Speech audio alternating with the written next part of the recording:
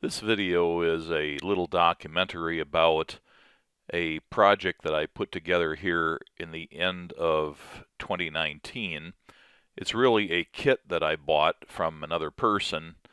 It's not offered as a complete kit, but rather just as a circuit board with a couple of pre-programmed chips. Uh, it's a single board relay computer, and to set the stage for this, I thought I would give a little bit of history. So what's a relay computer? Well, a relay computer is a computer or a computer system built primarily using electromechanical relays and relay logic. These were popular for a short period of time, probably between the late 1930s and into the 1950s. And according to some computer historians, they constitute the first digital computers. Of course, by the time World War II rolled around, there were already computers being built and designed that used electronics for the processing instead of electromechanical means. And most of these, of course, because it was before the advent of semiconductors, these were based on vacuum tubes. By the 1950s, most commercial computers were based on transistorized circuits rather than vacuum tubes. And of course, the relay computer was still being made in certain areas for certain applications all the way up into the 1950s. Following the vacuum tube computers, transistorized logic circuit computers came along, and by the early 70s, microprocessors were coming out that were suitable for use in design of computers. And this leads us to the need for single board computers. Single board computers were something that was needed by engineers and hobbyists alike who were first being exposed to the new microprocessors. It was a way to fairly inexpensively experiment with the new microprocessors to see how they could be used, what they could do, how to program them, and get a real feel for them. And pretty much every microprocessor that came along had a single board computer designed to go with it as a demonstrator, a trainer, an evaluator, etc. One of the most popular and famous of these was the KIM 1 pictured here. This was designed by Chuck Peddle, who was on the team that developed the 6800 microprocessor. Then he went to MOS Technology and was the lead engineer on the development of the 6502 microprocessor, which of course was famous for use in the Apple computers and the Commodore computers. And he also designed the KIM 1 as an evaluator for the 6502. The KIM 1 was typical of other single board computers that came along, and pretty much all of these had the same features. These common features of single board computers included the processor itself, which was usually a microprocessor, a small amount of memory for the program, a small keypad for entering a program into memory, a small 7-segment LED display for viewing program addresses, opcodes, and other data, a simple monitor program to facilitate program entry and verification, and to view various registers during program execution, and some basic I/O so the computer could interface with other equipment and/or other computers. There was usually also some means to store and reload programs to external devices. So back to the subject of this video, the single board relay computer. Just like the aforementioned single board computers, this one has a monitor program, it has a small amount of memory for program storage, it has a keypad for entering a program and controlling the computer, it has a 7-segment LED display to display addresses, data, and other information. It has some status LEDs in addition due to the nature of the relay computer. It has some I/O to interface with real-world devices, and the monitor program allows it to communicate over a serial port with another computer. and this is how programs can be saved for future use. Really, the only significant difference between this single board computer and others is that instead of a microprocessor to do the execution of the code and do any logic, etc., it uses a electromechanical relay computer, harking back to those old relay computers from the 30s and 40s and 50s. While there are other relay computers that are contemporary these days, made by various hobbyists and so on, most of them are quite large, and many of them require fairly elaborate computer setups and are not especially user-friendly. The designer of this kit, and I really think it started out as just a project that he did for himself, that would be my guess, but I don't know that for certain, is well packaged and presented on a single board like the old single board computers, which made it appeal to me more than some of the other designs.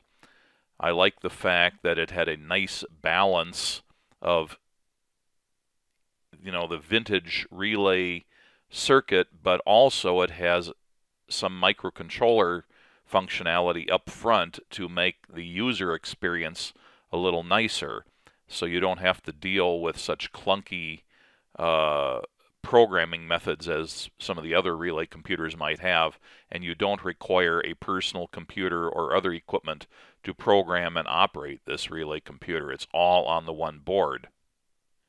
Once I decided to build one of these relay computers and I found out that they were available, I investigated and found out they were only available as a partial kit, meaning just a printed circuit board and a pair of pre-programmed microcontrollers, which basically handle the upfront stuff and the monitor program. Everything else is just on a bill of material which can be downloaded, and then you are responsible for buying all the parts yourself. There is a downloadable assembly document telling you how to put it together. It's really written for experienced electronics kit builders and not for beginners. I have conformed the original bill of material to an all DigiKey bill of material that's downloadable at the links presented at the beginning of this video. And also I referenced the eBay store of the kit developer where he sells the partial kit. And also I made reference to some of the other documentation locations where you can download the assembly instructions and other reference documents. So with all of that aside, I'm going to get into the assembly stage of this kit now. As received, here's the printed circuit board front view and the back view. I start out by soldering in most of the resistors, and there's some more, and then various diodes and transient suppressors, and then all of the IC sockets, and then all of the relay sockets, which are a different type, then the discrete LEDs, and the discrete transistors. I decided that I wanted the 7-segment LEDs to be on sockets, so I cut apart some 18-pin dip sockets, and there are the 7-segment LEDs plugged in, and the electrolytic capacitors and ceramic capacitors, the push-button switch array, and the input and output terminal blocks on the top of the board. The relay board requires a 12-volt regulated DC power supply, good for at least 2 amps. I got a 2.5 amp supply. The relay logic uses the 12 volts, and then there's a 5-volt switching regulator on the circuit board, which produces 5 volts for the solid-state logic circuits. And here I'm testing that to make sure that it's functioning. It's the only IC that's installed at this point. All of the other ICs are installed here, and here is the first power-up with the power switch off, and then the power switch on, you can see that some activity is on the board now. Here I'm going through a prescribed series of tests of the monitor program, the keypad, the display, and the microcontroller functionality. Here the system clock is being set to 5 Hertz. All of the status LEDs default to certain status as shown in these couple of pictures. The original bill of material called for switches by the same manufacturer but with a round cap and a bit smaller, but I found that there were many different keycap styles available, so I ordered the largest square ones that were readily available from DigiKey, and that was so that I could put labels on them later and have enough space to do so. The circuit board has all of the push-button functions as silk screens, but I've always found those to be a bit difficult to use since it's hard to see from the position that the user is usually seated relative to the computer. So I resolved to make my keypad or keycap labels at this stage. I used Front Panel Express's Panel Designer free software to lay out the graphics for all the keycaps. Here I've got borders laid out, which I'm going to cut away. And those are some center lines which I thought I might use. I filled them all with a large font that would fit, and then changed them to the appropriate hexadecimal numbering system and printed out a test copy on my laser printer. I cut a few of the samples out and put them on the keycaps to test for appearance and size. Then I went back into the software and made some adjustments, especially to the function keys at the right. I altered the font and the font size a bit and changed them to yellow so they would jump out as being distinct from the hexadecimal part of the keypad. With the keycap graphic artwork design and sizing now proven, I printed it out for real on the now sadly discontinued 3M print to last paper, which was developed for the military. It's a laser printable, I think it's a porous plastic, extremely durable, and once the laser is printed onto it, I think the toner goes down to the semi-porous surface, so it doesn't come off very easily. It's really on there good. I find that's very useful for things like this, but I have to conserve my supply because you can't get it anymore. After cutting all the labels out and sticking them onto the keycaps using a permanent adhesive, this was the result. Here are 4 tubes of relays, and they're all the same kind. And here they're all plugged into their sockets. So the board is now ready to be powered up.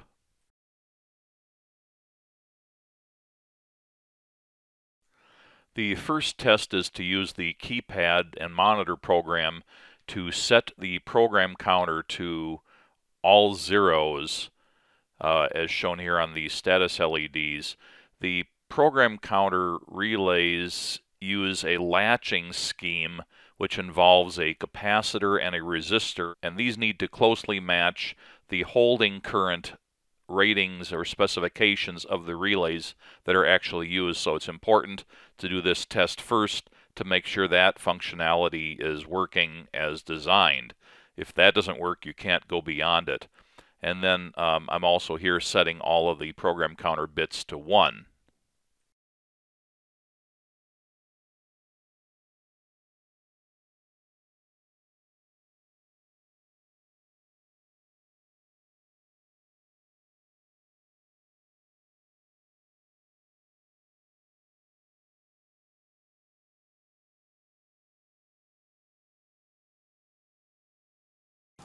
So now the computer has a built-in demo program which I can access just by typing in 10 and pressing run.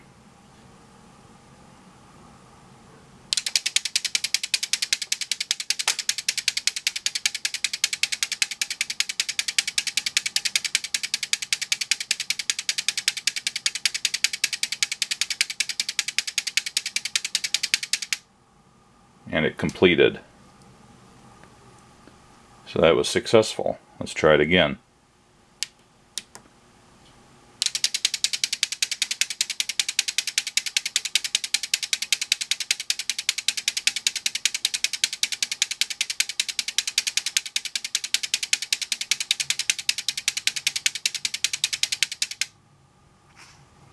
Well, it does seem like it's working.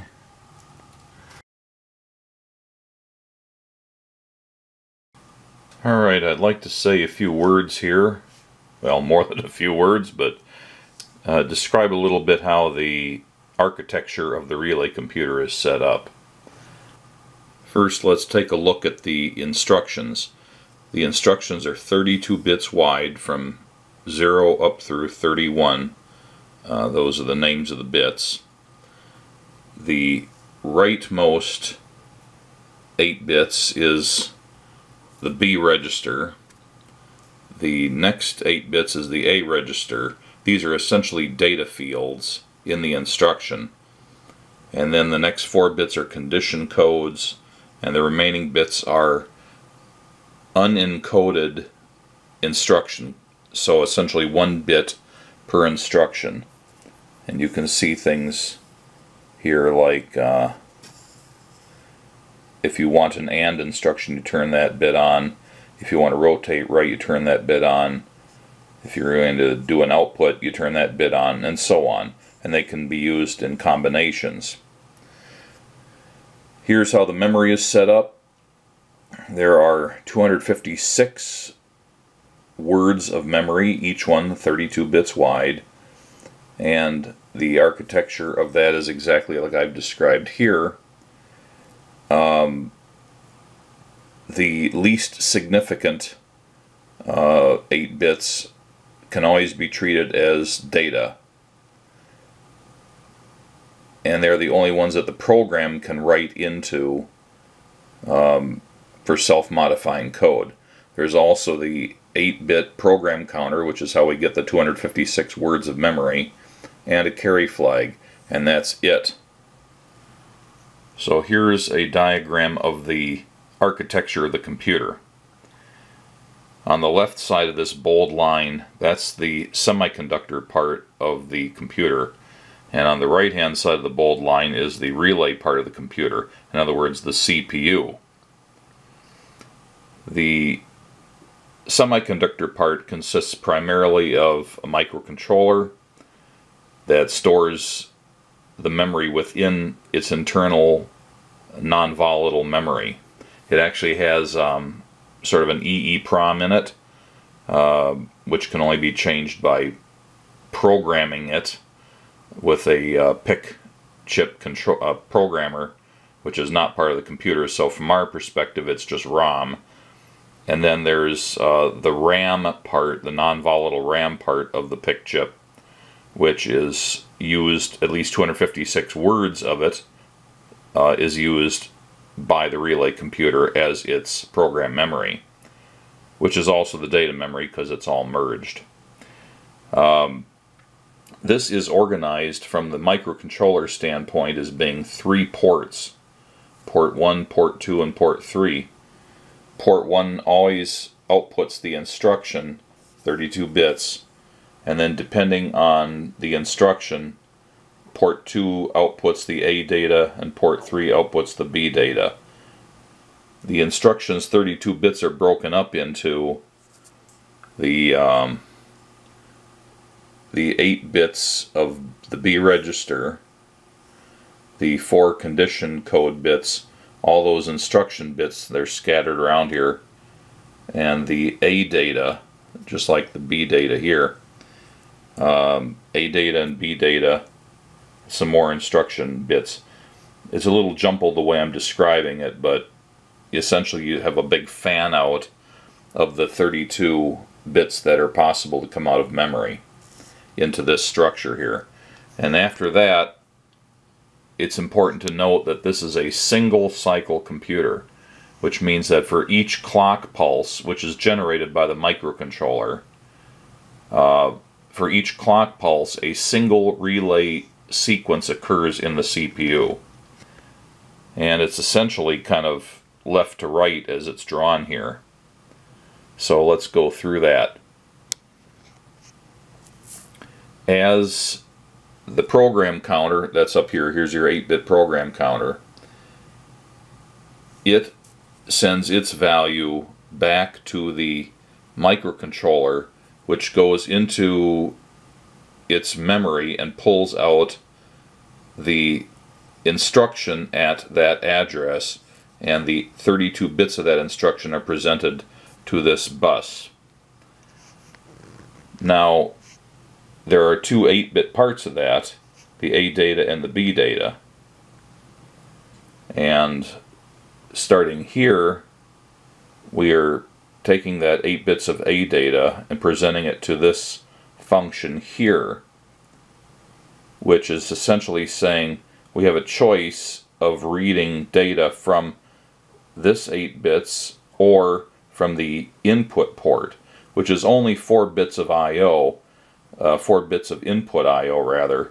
The other 4 bits are unused, but they're treated as the lower 4 bits of the 8-bit word. So you can either read from the physical inputs on the back of the board, or you can read from the A data coming in here. And that depends on this input instruction. And we see that in the word over here as this bit. So you get to choose what you're using for the A data. And likewise, the B data comes in here. It also has a two-way selector controlled by the B enable bit, and that's over here. It either takes the 8 bits of B data and uses it over here, or it takes a value of 0.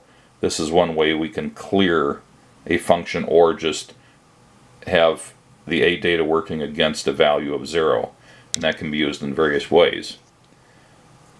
Now the A data comes through here and it's passed to the next, essentially a next bank of relays, and those perform a complement function. They turn the zeros to ones and the ones to zeros, and if you turn the COM bit on in the instruction, then you will get that inversion, but it's only available on the A channel. And here's the COM bit over here. So now we have the actual ALU, or arithmetic logic unit, that does the actual math.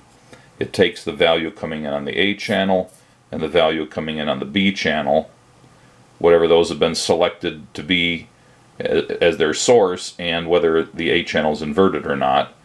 And it does two things. It does a pure math function, A plus B plus the carry flag that comes in here, and it also does a logic bitwise AND of A and B. So it treats the two 8-bit words as logical functions bit by bit, which can be ANDed together on a bit by bit basis, or it treats them as numerical values, binary numerical values, which can be added together. You get those two values coming out, and now you've got another two-way selector, and that's controlled up here by the AND bit, which is over here in the instruction. So if you put the AND bit on,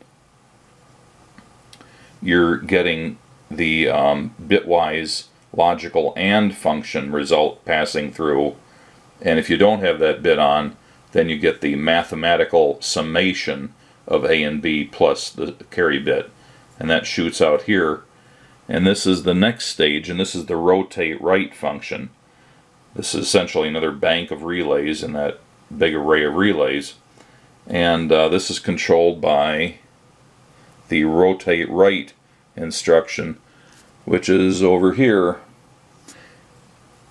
If that is not turned on, the data just passes straight through. If it is turned on, it rotates it all one position to the right. There is no rotate left, but you can accomplish that by different programming tricks. If you rotate things to the right too far, you get a carry, and that turns on the carry flag, which we already talked about. It's a separate 1-bit register. and that can be wrapped around and used in various ways. If there's two bits, the CEN and the C invert, which are right here, these two bits in the instruction. These determine whether to use the carry flag or not in the instruction, and if it's used, should it be inverted. In other words, if it's 1, invert it to a 0 and vice versa. Those can obviously be used in various ways depending on which function you're implementing. And there is a little bit of a trick here if you are not using the carry flag, so that's turned off, but you have it turned the inversion on. You're essentially inverting a 0, so you put a 1 in there and it projects a 1 into the ALU and it gets added to the value that's coming through numerically. So that's one way of achieving an increment of the data in the ALU, by using the carry flag turned off but with the inversion turned on. So that's a little subtlety of the architecture. So then you end up over here and you've got this data coming out, and it's projected to the output port only if the output flag in the instruction turned on, and that's over here. So if that's turned on, then the output port responds to the information coming out of this set of relay banks. And whether or not that's happening, it's also presented to another 2-to-1 selector, and that's controlled by the jump to subroutine bit, which is over here in the instruction. We have a choice here of taking the result and writing it back into the B data memory, which, as previously mentioned, that's got to be the least significant 8 bits of the 32-bit wide memory word. And as I said before, that's the only part that we can write into as self-modifying code. So that's how that's accomplished here. But if we turn this jump to subroutine bit on, then instead of using the output from all this math and logic manipulation, instead we ignore that numerical data and we take the incremented program counter. So whatever it is currently, +1, that value is fed back around here and injected here to this selector, and now that incremented memory address is read back and put into memory. And this is the way that subroutines are handled. If you choose to use those functions, that is a way to get part of a subroutine implemented by that means. So now we also have some other stuff going on up here. We've got 4 bits of condition code logic, and those are these 4 bits up here in the instruction. Depending how those are set, we can look at this point, or this point, or this point here, which are respectively the negative, because if the result of this is a certain way, then this is treated as a negative value, and you can detect that here. If you get a carry output from the ALU, that can be detected. And over here, if you have a carry flag set, that value can be taken up here to the condition test logic. So you've got these 3 different conditions that are generated down here, and depending on which of these bits are turned on, one of those will pass through or none of them, and those can be used in another 2-to-1 selector where it's either selecting the B register as the source or it's selecting the incremented program counter as the source, and then that's used to update the program counter. So either program counter self-increments or it can be overwritten by the information out here. So that's really the overall architecture of what's going on here in the relay computer. One subtlety that I forgot to mention earlier, the memory port here produces the 32 bits of instruction, which we know usually includes two addresses in the A and B positions at the right hand side, or the least significant side of the 32-bit word. But sometimes it's necessary to produce actual data. In other words, the instruction says, get me the data at this memory location and do some operation on it and stick the result in another memory location. And so the addresses, the memory locations, are what appear in those two words. Sometimes we need to know what's actually in those memory locations, and that is stored separately in the RAM. So when that data needs to be presented, it comes out of these other memory ports here and is provided, and also data can go back in to there. So there's a bit of a subtlety there, but suffice it to say, the data gets presented as needed. And it's probably a bit of an oversimplification, but if you think about the relay computers having all those banks of relays, which are roughly 8 wide, and you kind of treat each one of these things as one bank of relays, you can see how the relays are organized. The data passes through here and it's selected. It passes through here and gets inverted. It passes through here. Maybe a couple of banks of relays to do the math and the logical ANDing, more selection, the rotate function, more selection. And then there's a few odds and ends relays that are sitting around which handle things like the carry flag and so on. There's 4 relays for the output port, and the program counter is implemented in relay logic, so there's obviously a bank of relays for that. So that accounts for all those relays on the board. Okay, what's on the relay computer circuit board? I've marked up the assembly diagram with some general areas of note. Let's start at the lower left-hand corner. Well, let's start at the upper left. This is where the 12-volt DC regulated power comes in from the wall-wart style power supply. And this is 12 volts because all the relay logic is 12 volts. But then all the solid-state logic is 5 volts. So down here in the lower left corner is a 5-volt switching power supply that takes the 12 volts and reduces it down to 5 volts for the semiconductor logic circuits.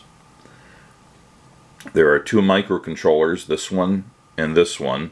This is the main microcontroller, and its job is to act as the memory.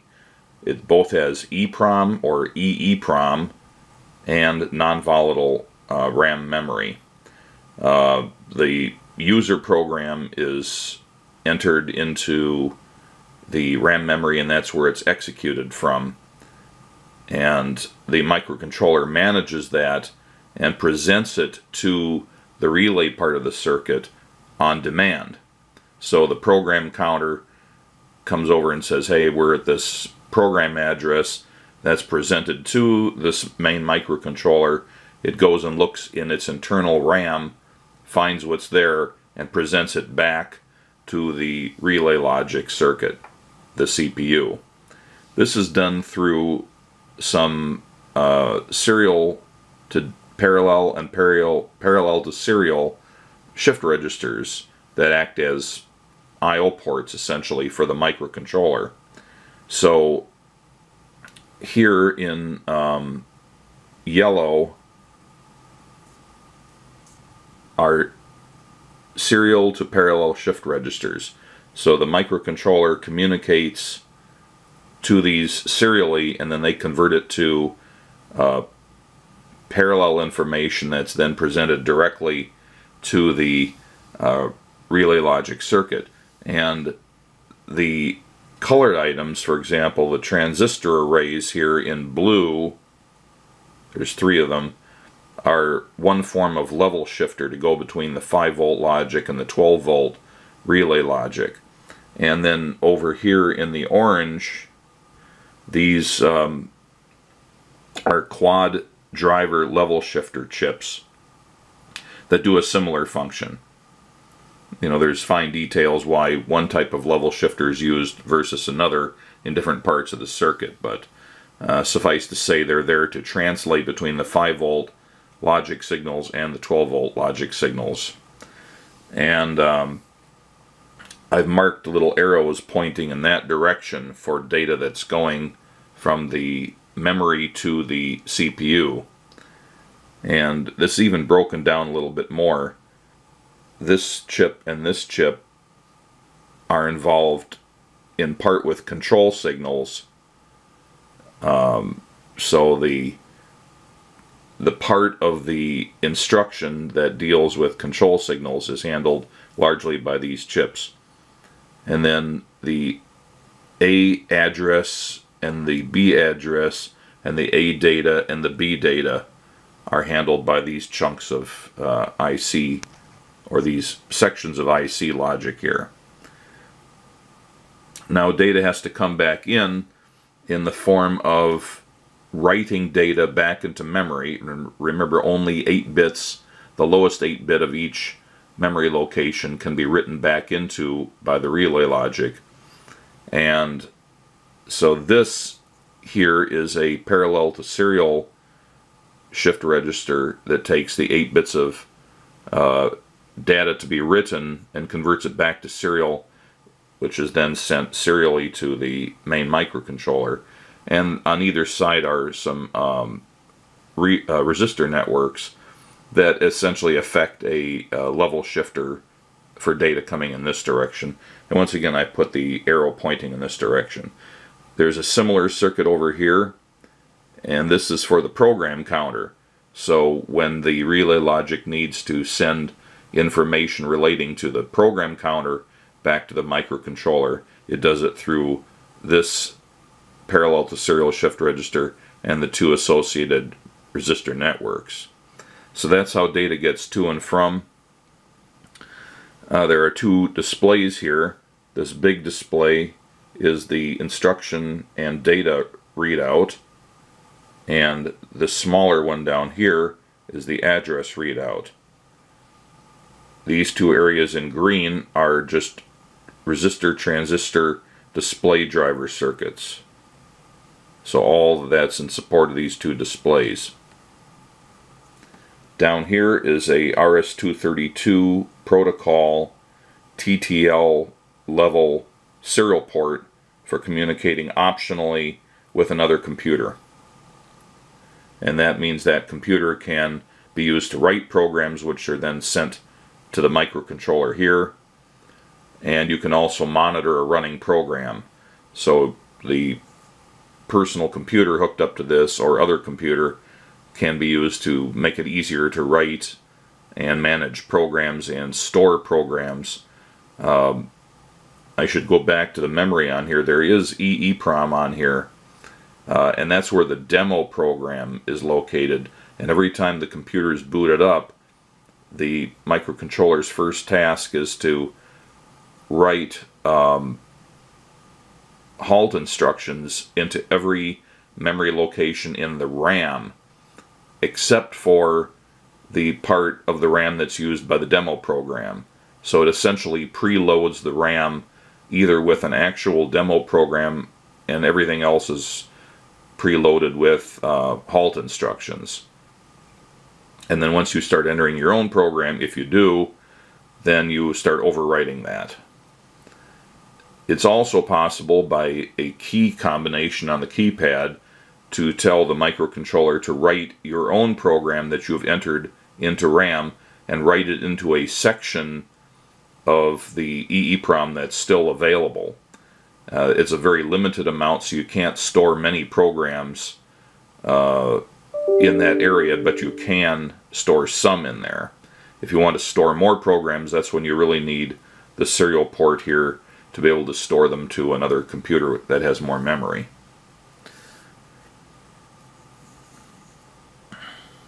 The 2 LED banks are driven by whichever parts of the circuit make sense to drive them. I haven't ferreted that out yet to see exactly how they're driven, but it doesn't really matter. They're driven from the bus essentially, and if it's coming from the IC logic, then it has an appropriate dropping resistor. If it's coming from the relay logic, it's got an appropriate resistor for that. And you end up with consistent brightness on the LEDs. The way that the different functions of the relay CPU are handled in the relay logic differs depending on which function it is. So even though sections here that are in these trapezoidal blocks might look like they each get a bank of relays, it's not quite that simple. There are various tricks that are used in here to conserve the number of relays, but I've isolated some areas. For example, this area in the green outline here, this is the set of relays that handles the ALU, or the arithmetic logic unit, here in the center of the picture. The upper part handles the math, the lower part handles the logic AND function. These relays marked with a violet or a purple color have to do with the rotate right function, and because all it's doing is shifting bits one bit to the right, you don't need 8 relays. You can get away with 4 relays, which I think all operate in tandem, and if they're energized, it shifts the 8 signals. Remember, these are double pole relays, so each one can handle 2 signals or 2 bits, and therefore when they energize, they shift one way, and if they are de-energized, they don't shift. And then there's a fifth or an additional one down here that's somehow associated with that function. Up here in the red, that whole chunk of relays is all associated with the program counter. So it's basically doing this here. It's actually storing the program counter, it's incrementing the program counter, and it's doing other management functions. These other relays that are kind of scattered around the periphery have to do with things like a carry flag inversion, carry flag clearing, carry flag clock, I think. The carry flag bit is handled by this relay. And then a bunch of these relays have to do with the control codes.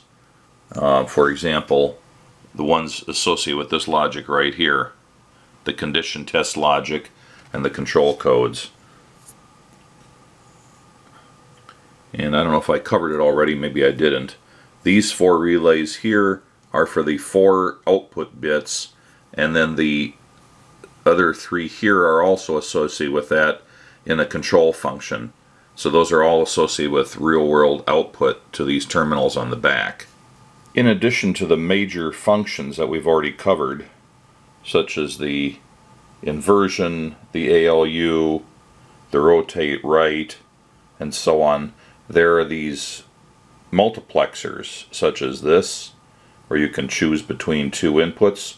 Here's another one for the B channel. Here's one for the jump to subroutine. So there are several of these multiplexers, and those are handled by these gates here, which I didn't previously mark. So these 8 relays here are for the 8-bit A multiplexer. That should be this one right here. And then these 4 relays, each one handling 2 bits of the 8-bit word, because they've got the dual pole or dual contacts on there. That handles your 8-bit B multiplexer, so that would be this one right here.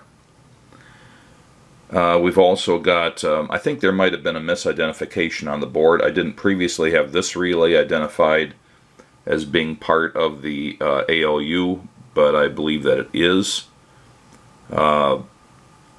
So I've marked it that way now. These four guys here are also 2 bits each, and those would be the 8-bit jump to subroutine multiplexer, which is this one right here. And these 2 relays stuck in here wherever they fit comprise the 4-bit input multiplexer. Remember, the input port is only 8 bits, or it's 4 bits out of 8 bits, so it's only needing 4 bits of switching. So there's 2 bits per relay in just the 2 relays. So that's the 4-bit input multiplexer. And that would be this one here, apparently. Although I already identified that one as being the A multiplexer. So technically on here it refers to those as gates. So one of those may actually be, for example, this one here. It just says, you know, A gate, but for example, in this case there are 8 relays used, and I'm calling it the A multiplexer. And in here, this case, there's 4 relays used. I'm calling it the B multiplexer. So the one that I previously identified as the A multiplexer may actually be this A channel multiplexer here. Since there are additional signals going through it, it may require the full 8 relays. So that may be what that one is. I haven't traced the circuit out in great detail, so some of this is process of elimination, some of it's the semi-cryptic silk screening on the circuit board, and some of it's just raw deduction, but I think that's a pretty good map of which relays are doing which on the board. So a couple of curiosities on this that I haven't been able to resolve. I would have thought that the inversion function here would be 8 bits wide to actually do a bitwise inversion, but the only relay I can find on the board that's identified as A channel invert would be this relay here, which I'm identifying as the sole inversion relay. Now, it may be telling that the instruction bit for that is called COM for complement. So if you treat these as a numerical value that is working with 1's complement or 2's complement, you know, there's different schemes for complementing a binary number. And if you assign a sign bit that identifies whether it's a positive or negative number, then that steals one of the available bits from the group of, in this case, 8 bits. So it'd be a 7-bit word with a complement bit. So maybe that's the way it's being handled here. I haven't studied it enough to know at this stage, but that's the only way I can see this working, because this obviously can't implement an 8-bit-wise inversion all by itself. There may be something sneaky going on there that I'm not aware of, but at this point I'm going to assume that's how that works. I haven't actually used any inversion functions yet to study it. So I've kind of marked up this diagram we referenced earlier with the same colors. The other curiosity that I mentioned was I'm still not absolutely certain about how this function is being implemented and this function here. This would seem to me to be something that needs 8 relays, or at the very least 4 relays with 2 bits each. Yet the one that's identified on the circuit board, there isn't an A mux, there is an A gate. There's also a B gate, and I thought those must be this and this for the A channel and the B channel. One of them only has 4 relays, which I thought, okay, it's 2 bits handled by each relay, that's fine. But then why does the A mux have 8 relays? And I thought, well, maybe that's handling this, but again, it's a wild guess. There's also 2 relays handling the 4-bit input mux, is how it's identified. And the only place I could see that being done was here, so I thought, well, maybe since this is driven from the input command bit, that this would be the 4-bit mux and the upper 8 bits would just go straight through. But maybe not. Maybe this is the 4-bit mux and this is the 8-bit gate, as it's called, or 8-bit mux. And when I say mux, it's short for multiplexer. So I'm not really certain about that. If this is the 8-bit mux here, then what's performing this function? I don't see any relays dedicated to that, but it may be handled as part of the ALU. Again, I haven't traced that out in that detail, but still I think this is a useful first pass overview of how the relays are allocated.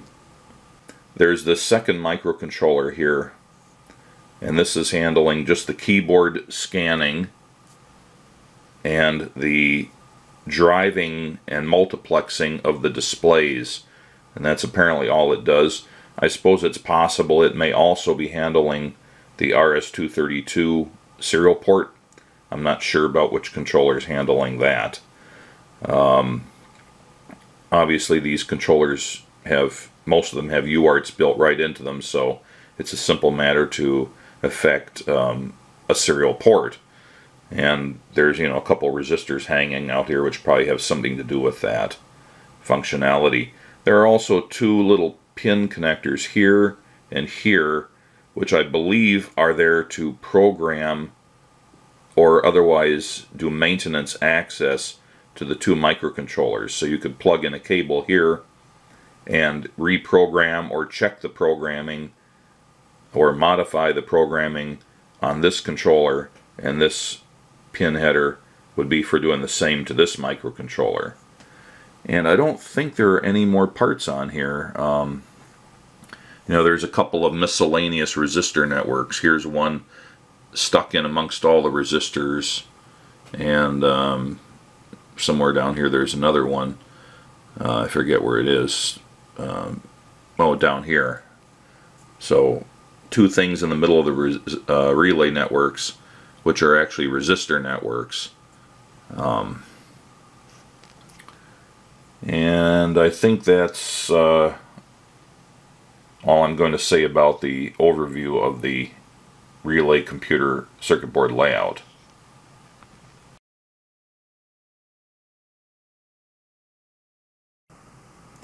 So here's the instruction table for the relay computer. I'm just going to zoom in on it a little bit here, and I'm not going to look over every instruction, but I'm going to give some examples. The instructions being 32 bits wide, that falls into 8 digits of hexadecimal numbers.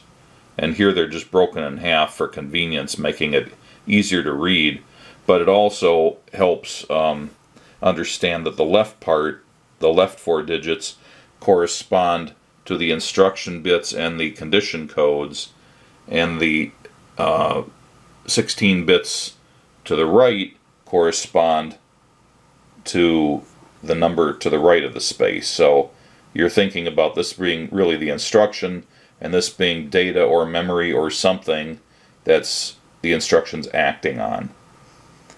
If it works out where you've got a 4010 there, that's obviously a hexadecimal numerical value, and if you break that out into bits, you can see that some of these bits will be turned on and some will be turned off in order to get that number.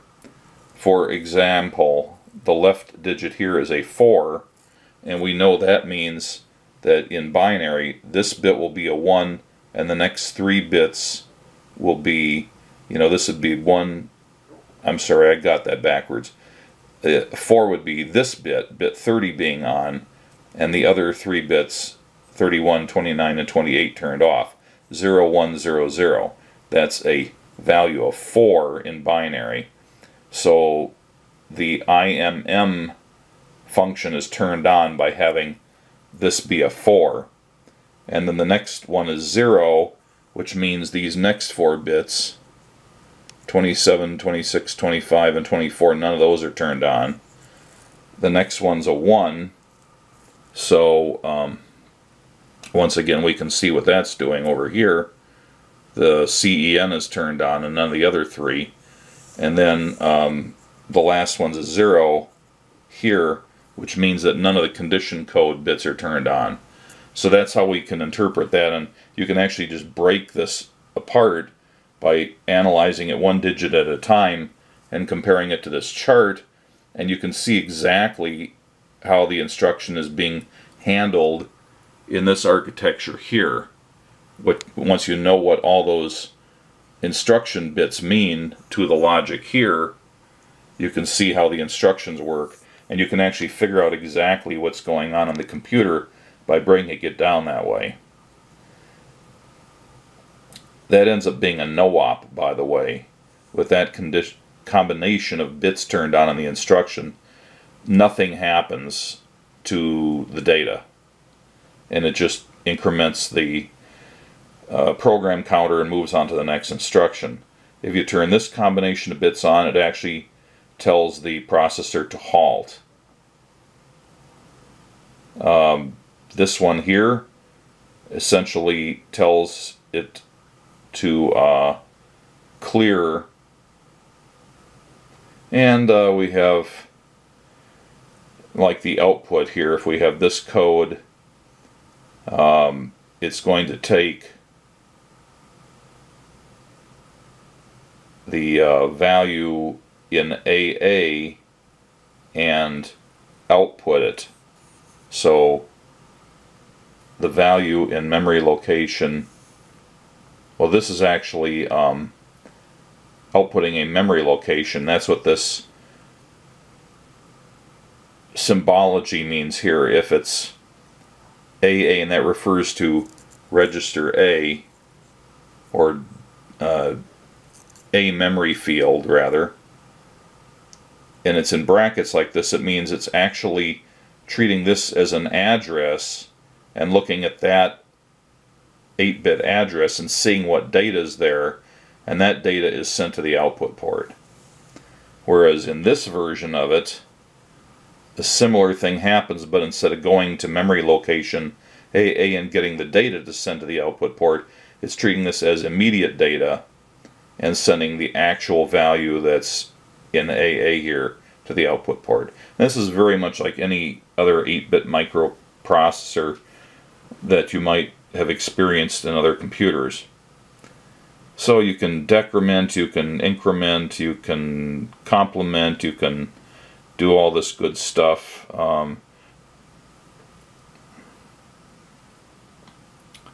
And it's all diagrammed out here so you can see what's happening. If that doesn't make sense, once again, you can break the bit patterns apart and then look at this chart and see what's actually happening to the A and B values and what's going where. Then you've got this other part of the code here where you're doing various arithmetical functions and logical functions. And here's where you can do jumps, jump to subroutine, just a straightforward jump. You're basically just setting the program counter to a new value. You can jump if equal, jump if not equal. Bunch of jump functions here. Quite a few of them actually. And that's essentially your instruction set. So it's just a matter, like any microprocessor, understanding this handful of instructions and combining them in ways to get the job done that you're trying to accomplish with the computer, and then just putting those in order in a table such as this, writing them in order and programming them into the memory, and then the computer will run it and hopefully do what you intended.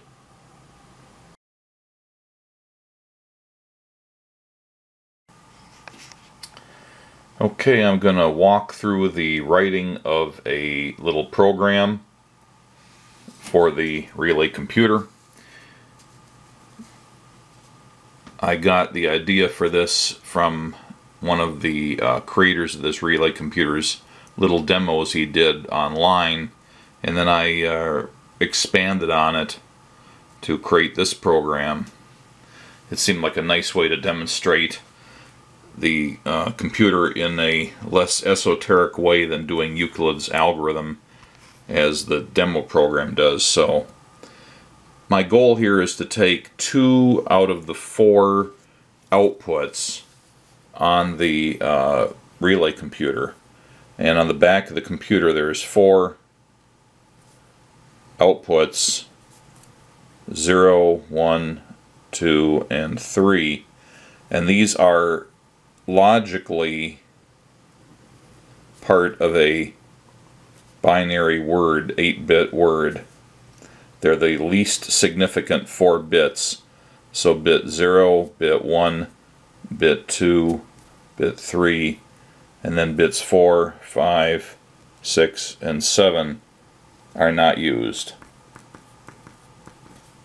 So if I write 8-bit data to the output port, the least significant 4 bits, whatever they are, zeros or ones, will turn those outputs on and off.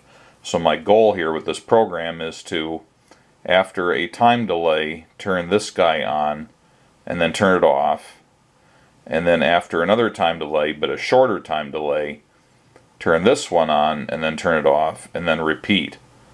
So long delay, this one's on then off, shorter delay, this one's on then off, then back over to a longer delay, this one, shorter delay, this one, and repeat. So it's necessary to establish a couple of temporary registers in the computer for data manipulation. And what I've done with this is recall the memory structure of this computer. I've got those 256 words of memory that I can use for my program and for data. The data has to be restricted to the least significant 8 bits. And program memory starts with memory location 0 and goes up through f hexadecimal, which is 255. But since we're starting with 0, it's 256 locations. Anyway, so what I'm doing here is I'm reserving the least 2 significant words of memory. That's here and here. Location 0 and location 1. And I'm reserving these for data. And then I'm not using a bunch of words. And then starting with location 20, and that's not really 20 because it's hexadecimal, it's 20 hexadecimal. I'm starting the actual program at this location and going on with 21 and so on. So this will be the first word of memory that's actually executed as a program. So with that in mind, I've decided I'm going to define these 2 registers as the counter, and this one is a temporary value. So the first thing I do in the program is make sure the counter is 0. So that's this guy here. Make sure it starts out with a value of 0. Then I'm going to start a timing loop. So I'm just naming this point in the program as the loop. The first thing we're going to do is increment the counter. So if it starts out with a 0, it's now going to be a 1. Now I want to do some manipulation on that without overriding what the counter is. So I need to make a copy of the counter to the temporary variable. So I'm going to take whatever the counter is and copy that value to this other register, which I'm calling temp or temporary. The next thing I'm going to do is subtract the number 10, and this is a decimal 10. Of course, in hexadecimal it's just A, but for our purposes here it's a decimal value of 10. I'm going to subtract that from temporary. So let's say the counter was 1, I copied it to temp, so temp is 1. Now I subtract 10 from it, that's a -9. The next thing I do is I check the status flag from the arithmetic logic unit to see if the result of that subtraction resulted in a 0 or not. Well, it's -9, so it's clearly not 0. So the instruction says if it was not 0, then do a jump and jump back to the loop, back up to here. So I'm going to increment the counter again. Now it's going to be 2. Once again, I'll copy it to the temp value, subtract 10 from it, and now I'll get a -8, and so on. And I just keep repeating this loop. Each time the counter gets 1 bigger, the temp value gets 1 bigger. When I subtract 10 from it, the discrepancy gets smaller and smaller. And finally, after I've done it 10 times, then the result will be 0, and now it skips over this, because now the result is 0, so instead of jumping back, it continues on. Now it sets the outputs to 0001 binary, and that's 0001 here, so output 0 will turn on. And then immediately I set the outputs back to 0000, which turns output 0 back off. Now, if this was a fast computer, that wouldn't be long enough. You'd never even notice the output turned on and turned off. But because this is a pretty slow relay computer, turning it on and off at that slow rate, you can see it turn on and off. So it flashes, and I don't need to do anything cute to make it seem like a longer duration. So now I want to do the next LED, so I kind of repeat the same thing. I once again reset the counter to 0, and now I start a new timing loop. I'm calling it loop 2. Now I could have probably written this to reuse the first loop, but it's so short I'm not even bothering. I'm just doing it by repeating it. So I'm going to increment the counter. It's the same exact algorithm. I'm going to copy it to the temp value, but now I'm going to subtract 5 from it. So basically we're going to do the loop 5 times before the result of the subtraction is 0. So it's going to be a shorter duration loop, because instead of doing it 10 times like before, I'm only doing it 5 times. Once it's done, I do the same thing, except now I'm setting the bit pattern for the outputs to 0010 and then back to 0000. That results in this output turning on and then off. And then finally, at the end, I do an unconditional jump. It's not depending on anything. It just sees this and it jumps. It's going to jump back to the beginning and start the whole thing all over again. So I've made up this programming form, the relay computer programming form, and I just did this in Excel. I can have multiple pages, so there's a place to put a page number. I've actually filled this in a Comic Sans font, which looks vaguely like my writing. So this is just for demonstration purposes. Normally I would fill these in by hand. But I've called this the output flasher, uses nested loops. I've established address 0 as the counter and address 1, again these are all in hexadecimal, as the temporary value. Then I skip ahead to address 20 hexadecimal and I start with my program. So the first thing I want to do is clear the counter. Well, the counter is in memory address 0, so what I really want to do is clear address 0. Well, there is a clear function. Where is it? Here. And it's going to take a value of 0 and stick it in the memory location specified by the lowest 8 bits of the instruction. So the code is 480000 and then BB, and that's the variable part of this. So BB is going to be the memory location that I'm resetting. So with that in mind, I fill this out with 480000 and then 00. This is the BB data here. So it's going to go to the memory location 00, which is the counter, and it's going to put zeros in there. So that is how you clear the counter. Now I'm going to start here. This is the beginning of the loop that we talked about here. This is at address 21 hex. I want to increment the counter. So I'm going to look in the instruction set for an increment. And there it is.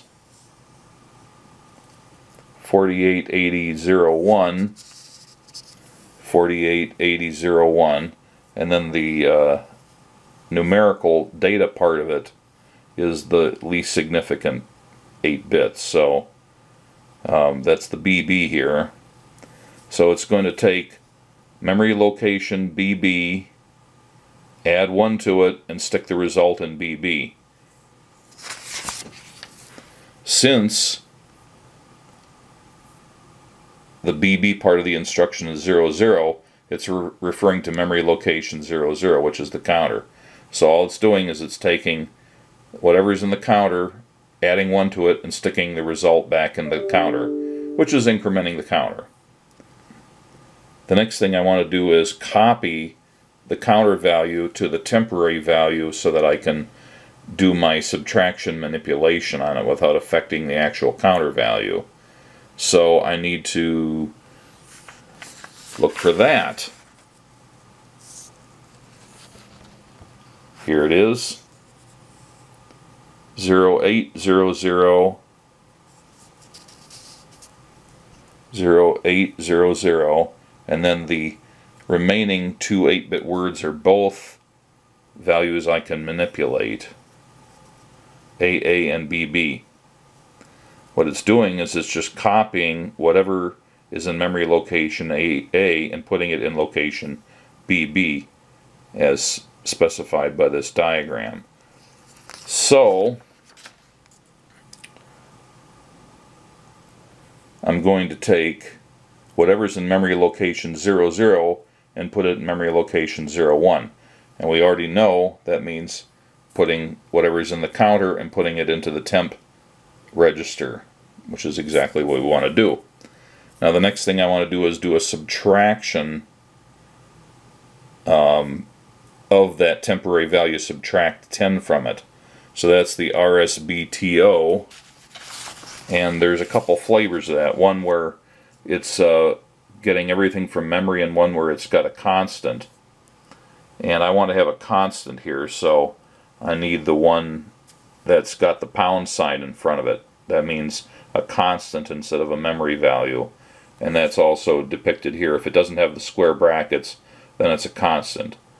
So that means I need 48E0, and I have 48E0 here. And then the 0A is the hexadecimal constant, or the number that I'm going to be subtracting. And that's hexadecimal. 0A is 10 decimal, which is what I wanted to subtract. And then the result will go into memory location 01. So that's how we get that.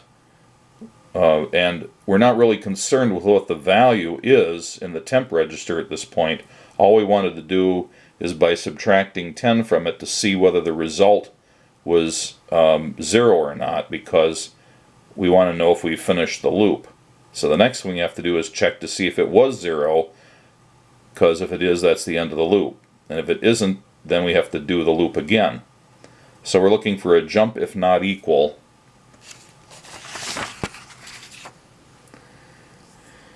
I look in the table here, and here's a jump if not equal. It's 006A, and that's 006A here.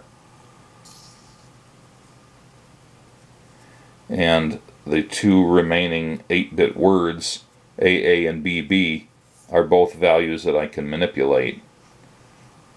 So it's saying here, if the value in AA is not equal to 0, then take BB and stuff it in the program counter. So let's take a look at what I've got here.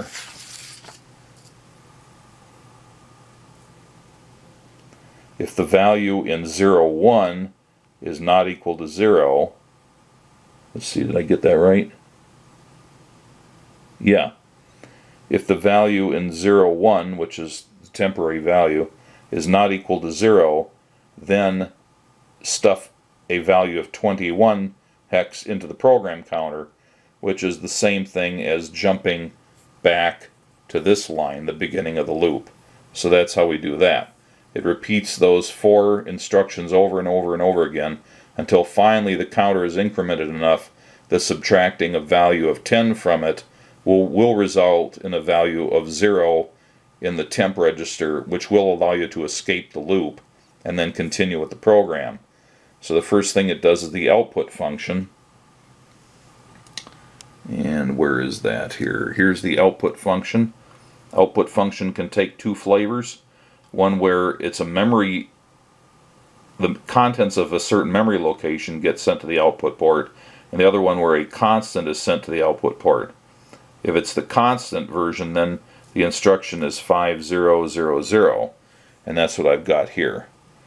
So essentially I'm taking a value of 0, that's the last part here, I'm sorry, value of 01, and stuffing it into the output port, which sets that first bit on. Then immediately I'm following it with the same instruction, but this time I'm sending a 0 to it, which turns the bit back off. So now we begin the second half the program in exactly the same way. I clear the counter, and now I start a new loop, but the instructions are exactly the same. The only difference is because I want this loop to take less time, I'm subtracting a 5, so the counter only has to count up to 5 before doing this function will result in a 0 in the temp register, and thereby able to escape this timing loop. So it's half as long as the first loop was. And now I'm sending a constant of 02, which is a binary 2, out to the output, and that results in the second bit being turned on and then immediately turned back off. And then finally I need to jump back unconditionally to the beginning of the program, so I need an unconditional jump. And let's see, where is it at? Here it is. Jump. It'll take BB, that's the least significant part of the instruction, and stuff that in the program counter. So we're looking for 4018FF. 4018FF. And what's the value that's going to get stuffed into the program counter? It's a 20 hex, which is back to the beginning of the program, which is exactly what we wanted. So that is a sample of how a program can be written for the relay computer. I start with my goal, I kind of sketch it out as to what's going to happen.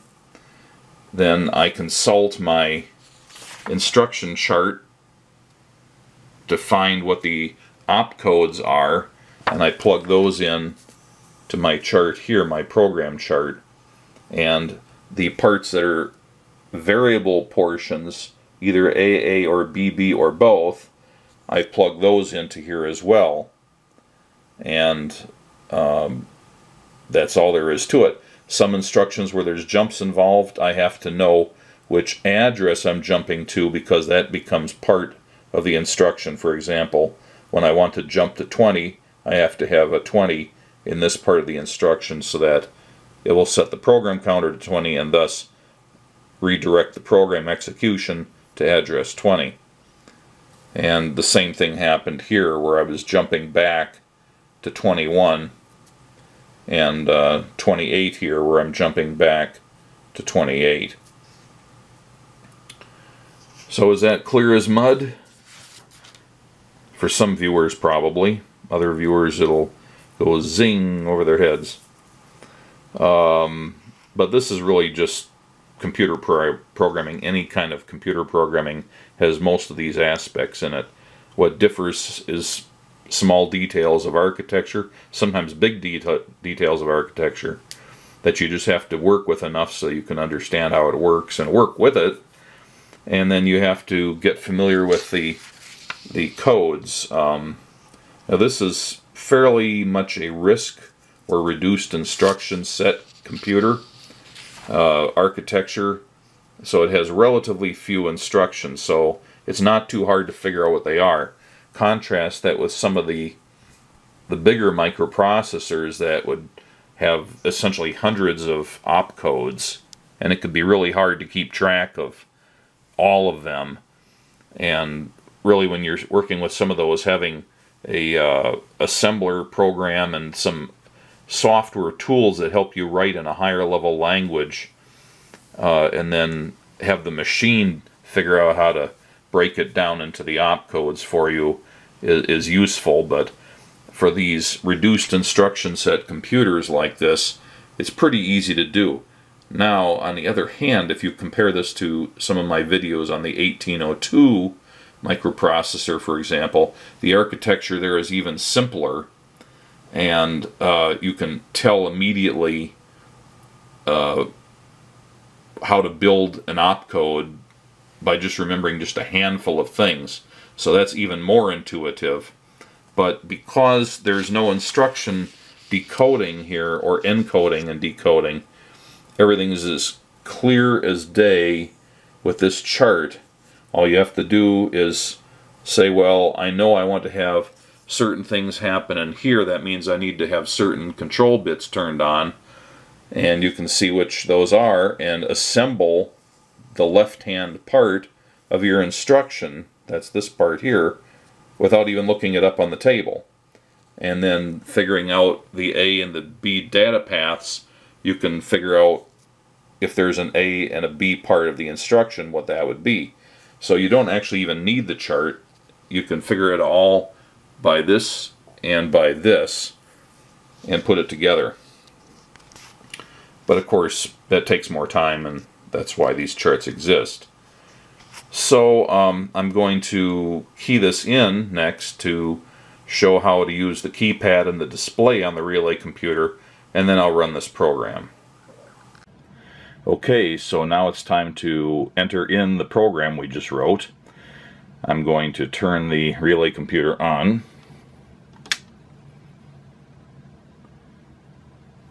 And I'm going to review my programming chart here.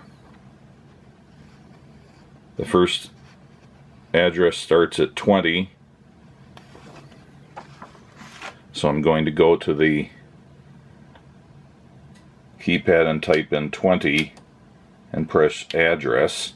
So now it shows on the lower display that I'm at address 20, and up here is going to be the data I'm going to enter. Now, because the computer automatically loads in, as previously mentioned, no ops into all the addresses, it recognizes that and says, oh, it's not an instruction per se, it's going to display the first 4 data locations. So this is the data, the 8-bit data part of the word at address 20, and this is the 8-bit data word at 21 and 22 and 23. But I'm going to start by entering my program here, which is 4800 4800 and then all I have to do is push the increment key, which will load the memory with what I just typed and then increment the program counter, which it did. And now it's ready for the next one, which is 4880 0100 increment 0800 48000001 increment 48E00A01 increment 006A 0121 increment 5000 0100 increment 5000 5000 increment 480000 increment 48800100 increment 08000001 increment 48E00501 increment 006A0128 increment 50000200 increment 50000000 increment, and the last one is 4018FF20 increment. So now all I have to do is go back and look at the program, but I'm not going to actually proofread it at this point. If I wanted to do that, I would just re-enter address 20 and scroll through by pushing the increment button and see that all my program is entered in the way I think it should be. But I'm going to chance it that it's entered correctly in this instance. I have two 12-volt lamps wired up to outputs bit 0 and output bit 1. You can also see the LEDs here, but from this perspective they're a little bit hidden, so hopefully the lamps will show it better. So to make this work, first I want to be able to watch my counter variables, which are located at address 00. So I'm going to put in 00 address, which means it's now watching the data contents of 00010203. I'm interested in these two because this one's my counter and this one's my temporary value. So it's now going to display that, but now I enter in 20, which is the beginning of my program. Okay, and run. It's going to count up to about 9 here. It may actually roll over to A briefly, but around that time you'll see that red lamp come on, and then it's going to reset and count up to 5, and then the green lamp will come on, and then it will repeat.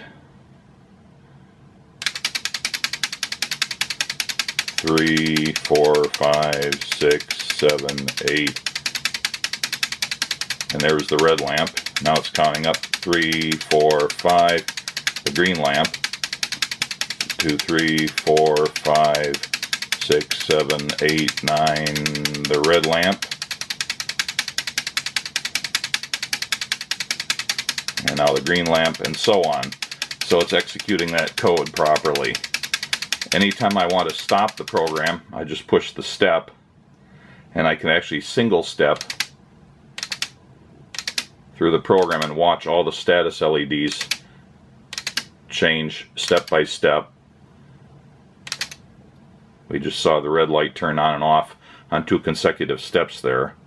Or I can push run and resume from where I left off. Now I can also change the clock speed. It's running at a fairly slow speed at this point. So I can stop it, and I can type in frequency, that's the frequency button here, and it'll petition me for a number. It's already at the default of 5. I could push any value, like it changed it to 1 there. That's the slowest possible speed. Or I could push, you know, 5 and get it back to 5. I could go all the way up to F. Check it there, that's F. That'll run really fast. So let's resume running.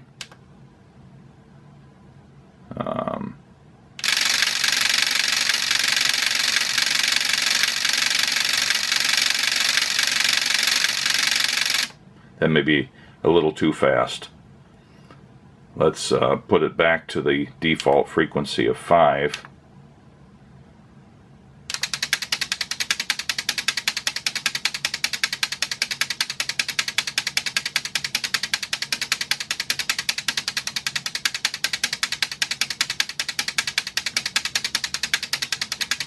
Let's stop it again, and I'm going to change the frequency to 0, which means it now follows this trim potentiometer here.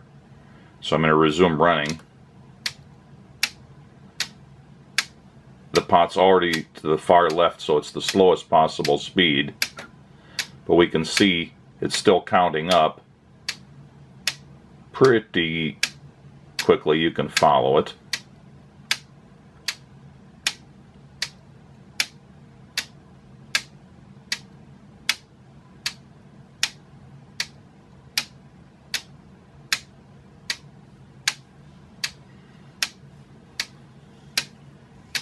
So it'll turn on the red lamp about now.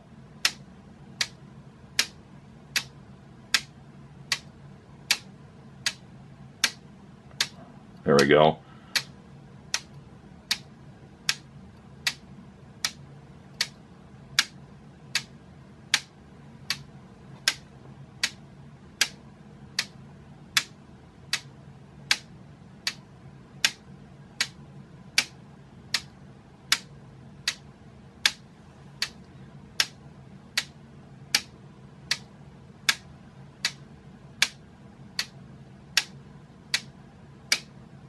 I'm almost there. Should get the green any moment. There we go. So let's try.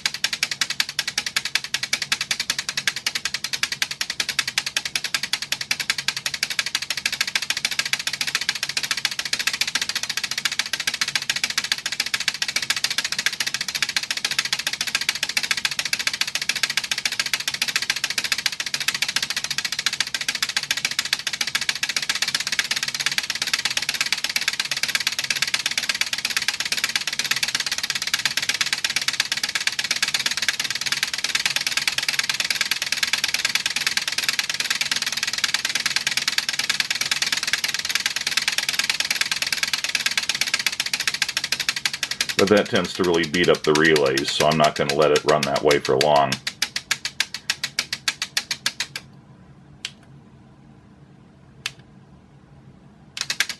Resume to the normal default speed. So now I can stop my program, and I'm going to turn the power off.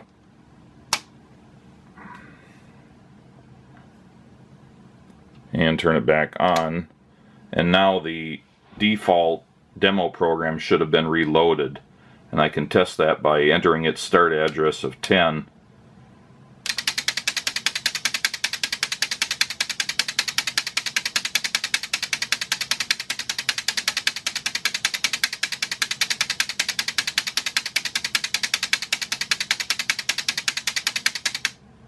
And there it just finished running Euclid's algorithm again with an answer of 1, which is of course the only possible answer given those numbers in the Fibonacci sequence that were mentioned earlier in the video. So what else is there? As mentioned before, the increment key if you haven't entered something, it just steps to the next address and displays it.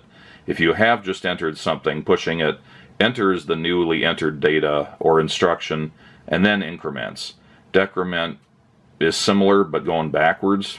Frequency, is already demonstrated, allows changing the clock frequency either dynamically through the pot or by keying in one of 15 preset frequencies which are accessed by the numbers 1 through F. Runs the program from the address you've got, or it resumes if you had put it in stop or in step mode. If you've just entered a new address before pushing run, it starts running at that location.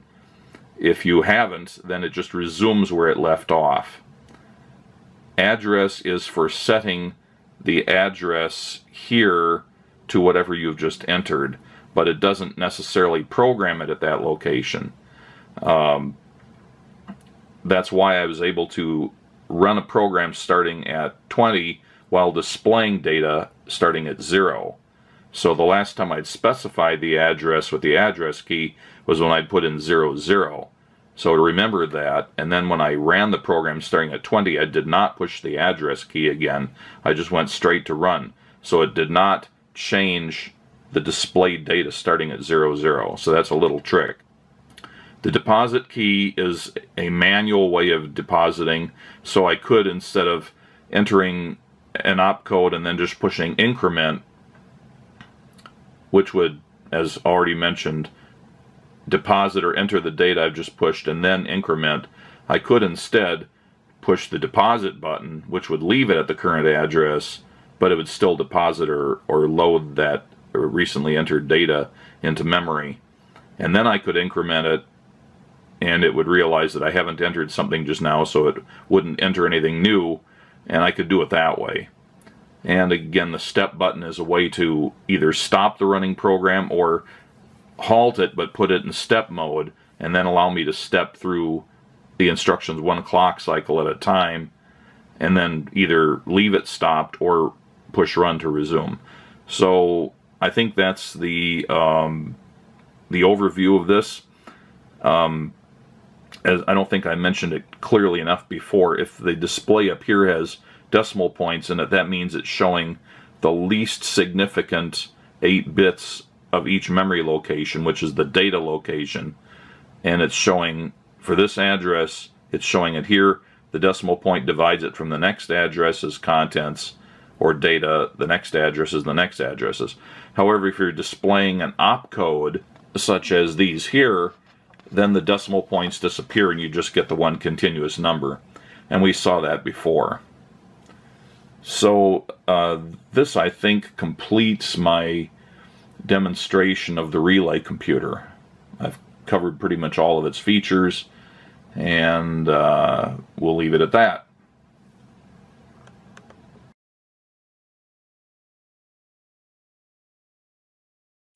I purchased some 1/4-inch thick craft plywood from the Ace Hardware, and some 3/4-inch thick, several inches wide oak hardboard that I cut into sections using this saw, and just to make it more manageable on the table saw later on, 2 short sections and 2 long sections. The table saw was used to rip these sections to the proper dimensions for the depth of the case. With the table saw blade at 45 degrees, all of the sections are given a bevel cut at each end. I test fit the sections using a frame clamping strap just to make sure everything worked out at 90-degree angles as it should. With that done, I ripped each section to get the properly dimensioned front frame, and here they are sitting on top of the remaining sections. And then I cut the larger remaining sections down by ripping to get the proper dimensions for the back frame or lower frame. The front frame sections need a 1/8 of an inch lip to hold the acrylic window of the shadow box, and one cut has been made here using the table saw. The table saw is then used to make an opposing 90-degree cut, and here I'm just lining everything up with the fence and the blade height to get it to come out correctly. This is one of those things you want to measure 2 or 3 times before making the actual cut. And here's the result of the cut. The smaller section gets discarded.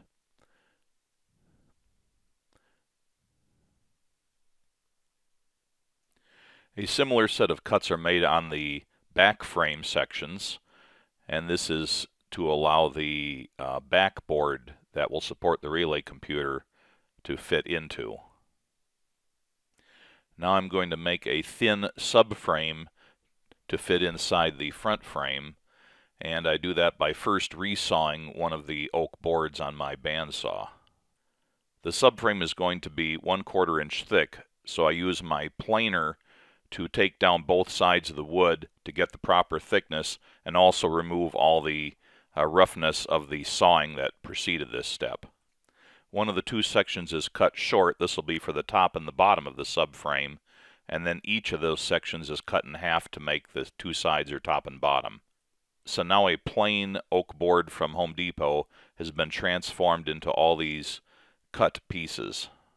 I use wood glue and the frame clamping strap to assemble the back frame, checking for 90 degrees at the corners. And here it is after the glue is dried and it's turned upside down.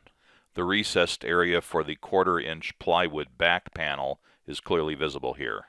I take my 1/4 inch craft plywood and cut it down to fit into the recessed area in the back frame. There's a bit of an overlap, and in a close-up it looks very large, but it's only really 1/8 of an inch. The 4 sections of the front frame are now assembled with wood glue and the frame clamping strap, once again checking for nice square corners. The observant viewer will notice that I've actually got the front frame on top of the back frame for this step to assure that they're really in line with each other. Because I won't be able to plug a power cord in normally to the connector on the circuit board, I have to use an auxiliary or extension power cord routed under the circuit board and through the frame. And so I have this panel mount barrel connector attached using a small piece of aluminum, and here's the assembly. With the glue on the front frame dry, here's a good view of it and a close-up of the lip that'll support the acrylic window. And here's the acrylic window I had cut at the Ace Hardware, and it lays in there perfectly. Here the subframe pieces are being glued together using the same technique as before. However, these just use simple overlapping corners instead of bevel cuts because they will not be seen from the front, and therefore there's no necessity to put them at an angle. To give the back frame more strength, I purchased these small angles at the hardware store. Here they're test fit. I'm using a routing fixture on my Dremel tool with a milling bit and just sort of hog out the wood to inlay the metal corner brackets. Here it fits back in. And here I've marked and drilled the holes for the screws. And here is a typical corner bracket installed. Here brackets are at all 4 corners. And flipping it over, here's what the back frame looks like from the front. I wanted the frame to be hangable on the wall using either a center screw or 2 screws, so I have 3 positions formed and notched to allow the screw heads to go through a hole and then slide into a slot. And now I've added the mounting holes, and here's the back panel screwed to the back frame. And here's what that looks like from the front. I used a Forstner bit to drill a hole for the auxiliary power connector on the bottom section of the bottom frame, and here's the prepared connector going in, and it fits just fine. However, I realized that while the plug will plug in, it's such a deep hole that to unplug it I'll have to pull on the cord rather than the connector, so I need to make an alteration. It's a 1/2 inch hole, and I can temporarily plug it with a 1/2 inch dowel rod, which has been cut to length and epoxied into a small temporary wooden support bracket, and that's what that looks like from outside the frame. The dowel provides a center support for two more Forstner drilling operations that progressively open up the hole. I deliberately offset the larger holes to prevent the larger diameter holes from cutting into places where they shouldn't be exposed. With the glue on the subframe dried, I put it in here to test depth, and it worked out perfectly. It's right level with the back of the front frame. The subframe, of course, has the purpose of holding the acrylic window in place within the front frame. The subframe glue joints are pretty tiny, so I reinforced the corners with long, thin sheet metal screws. As with the back frame, the front frame also needs some support at the corners, but there is a narrower area to do it in, and commercial brackets from the hardware store don't fit. I used some 16th inch thick aluminum from the hardware store and marked it up to make 4 angle brackets, and then I used my small metal shears to cut it into sections and then finish the inside cuts with my bandsaw, resulting in these 4 brackets. Knowing that I'm going to route the recesses for them, I round off the corners using a sander. As with the back frame, I locate and mark the locations of the brackets and then use the router to route out an inlay for them. Here they're test fit, and now I've got them drilled and countersunk, and here they're all screwed into position. I've laid the relay computer onto the plywood backboard and marked the locations of all the mounting holes, plus 3 more that don't go into holes on the circuit board, but I think due to all the weight of the relays in that area, I want to support it a bit more. These will go to spacers that just set against the back of the board out of sight. On a normal shadow box, the subframe would be held in place by the back panel, but here the frame is in 2 sections, front and back, so I make these little 16th inch sheet metal brackets out of aluminum, and they will go at various points around the back of the front frame, screwed into position, and I have inlaid notches for them, and they hold the subframe in precise position.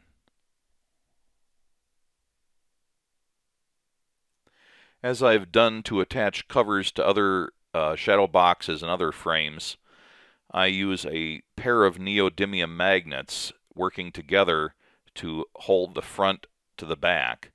And the idea here is that the strong attraction of the neodymium magnets will hold the 2 pieces together, but to assure proper alignment, I have the magnets countersunk and slightly offset in depth so that one docks into the other one.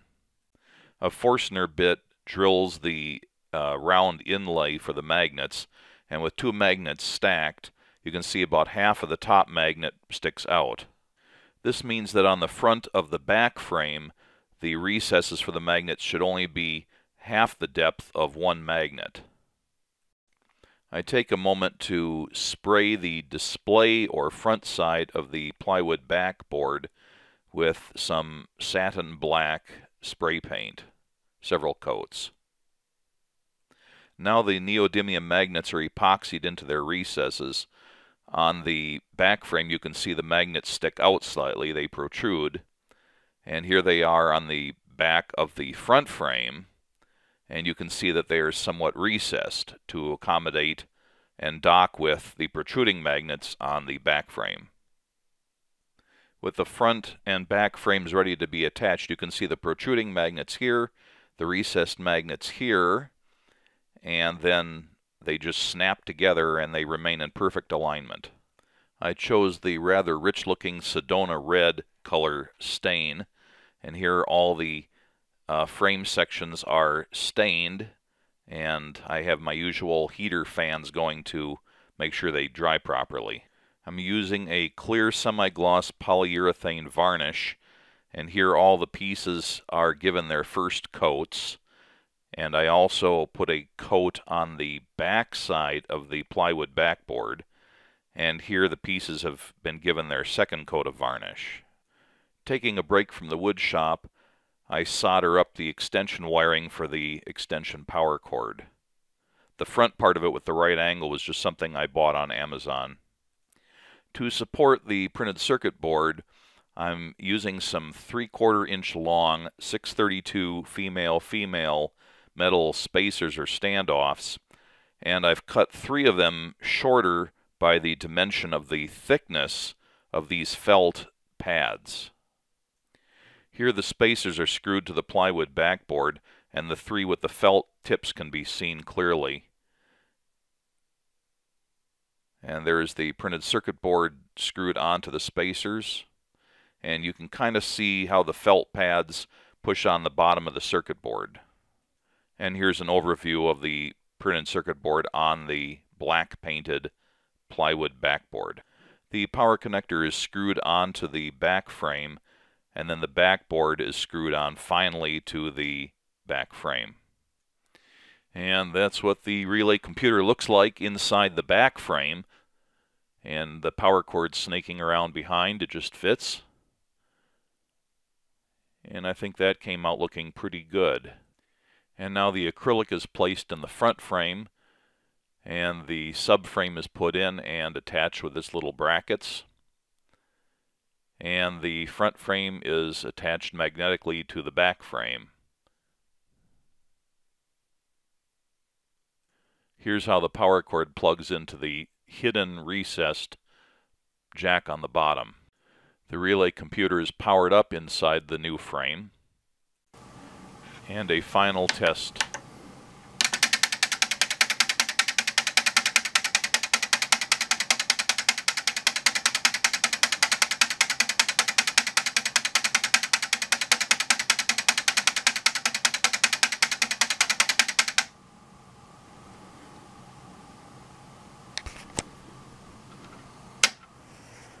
Okay, here's how the case came out. It's on the wall of my office. I'll do the test program.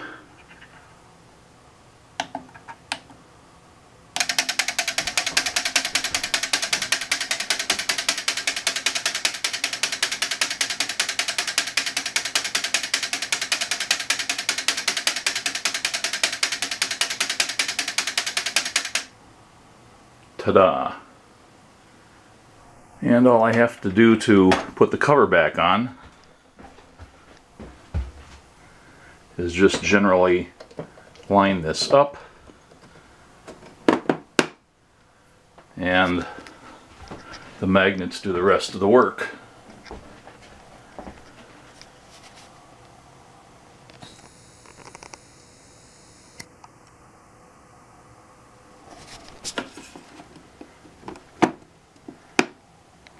Just grabbing onto it and pulling a little bit, and the cover comes right off.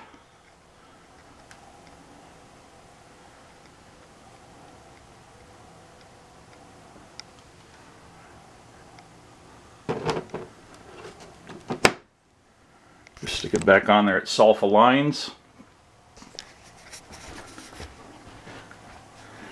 And I can unplug the cord and just put it down on the floor when not in use.